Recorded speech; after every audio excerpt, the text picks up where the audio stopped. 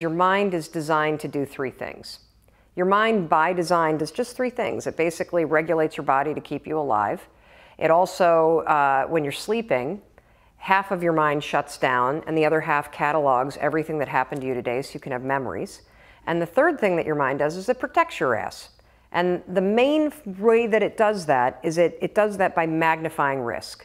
Magnifies any situation or any conversation. And I didn't want my life to end in divorce. I didn't want to be in financial ruin. I didn't want to be depressed. I didn't want to be anxious. And here's the truly screwed up thing. I knew what to do to fix it. See, this is the trap that most of us are in. Most of us know what we could do to change things for the better.